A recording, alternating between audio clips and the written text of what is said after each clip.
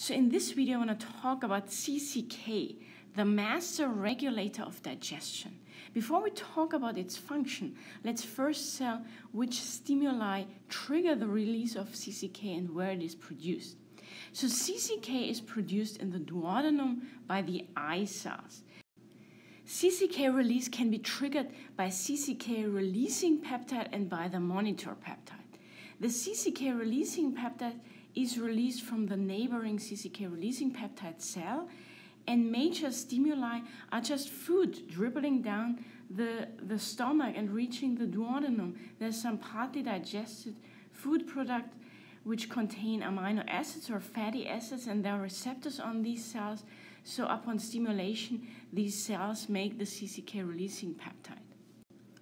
Also, there's certainly a gastric distension reflex that can trigger the release of acetylcholine, which also can lead to the stimulation of the CCK releasing peptide cell to make some CCK releasing peptide, or even if you're in cephalic phase. The monitor peptide comes from the acinar cell. So the acinar cell is a cell that upon stimulation, for example, in cephalic phase, releases some neurotransmitters and peptides, or also through a gastric distension reflex, there are these neurotransmitters, peptides released onto the acinar cells, and the acinar cells start releasing the enzymes like trypsinogen and also monitor peptide.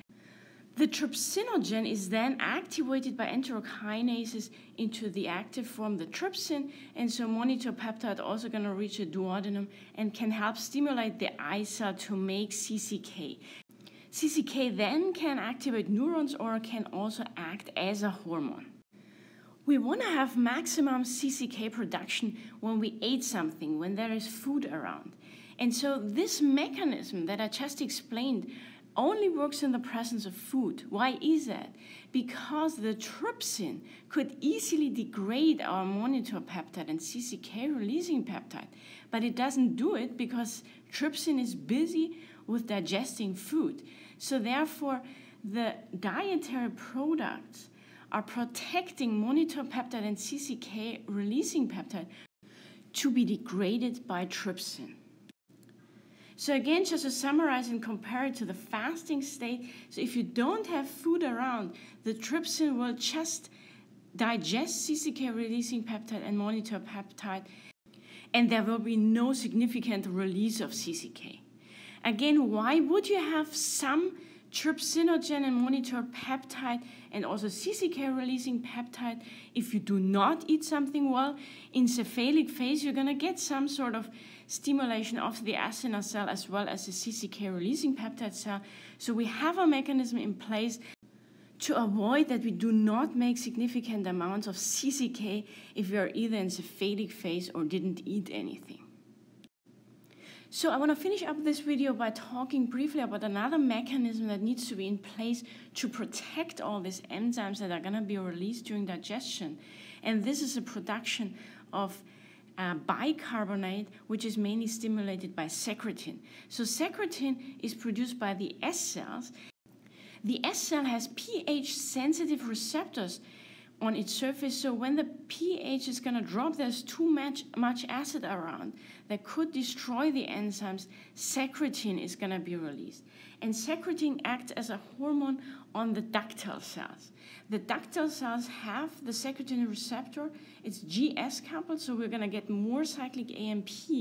And the cyclic AMP is going to stimulate a chloride channel, the CFTR channel.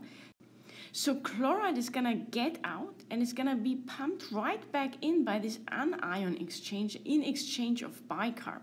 So that's how bicarb is released via the stimulation of a chloride channel and then through this anion exchange. And then the bicarbonate will reach the duodenum and can kind of protect all these enzymes that are released from its neighboring acinar cell.